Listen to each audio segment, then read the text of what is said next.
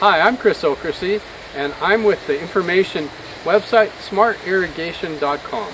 Today we're going to show you how to set a Rainbird rotor. This obviously needs setting. Okay, we're here to set the Rainbird 5000, or the Rainbird rotor.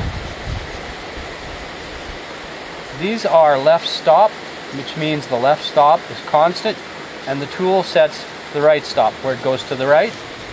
The left stop is too far to the left, so it's an old head, so it's not going to have the slip clutch working anymore. You can tell by doing that gently, and nope, it's not slipping. So the only way to set the left stop on a Rainbird head is to turn it in the ground or take the cartridge out, pick it up, and move it in the ground. So today we're going to try turning it in the ground. So to be able to turn the rotor in the ground, you have to be able to get onto the base. So you clean out any sod that is covering the base. You want to be able to get onto that base. Never put your pliers on the turret, because that'll scratch it.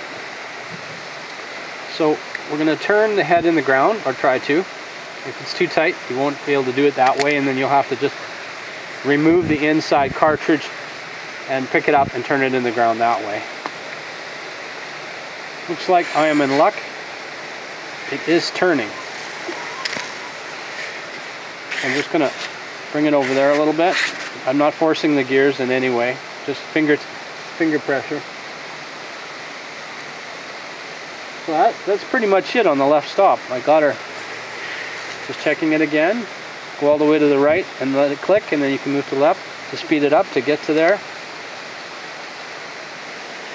Okay, now that we've set the left stop, the right stop can be set with the key using the plus or minus on the head on this adjustment.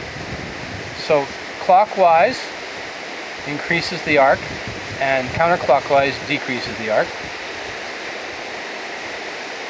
And it actually has an indicator to show you that. So we want to decrease the arc because we're going too far over and we're hitting the aluminum stairs here, as you can hear. So I'm going to go counterclockwise a little bit. I can speed that up gently with my fingers to the stop, and then a little bit to the right.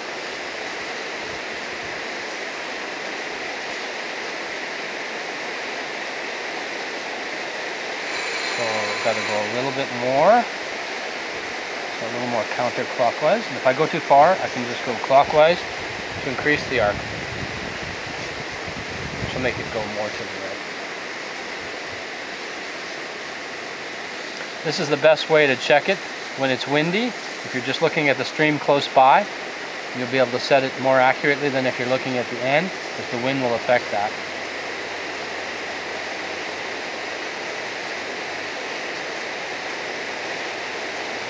And that's bang on. Thank you for watching. And if you liked our video, please hit like and subscribe. And for more smart irrigation tips, you can check our website out at smartirrigation.com.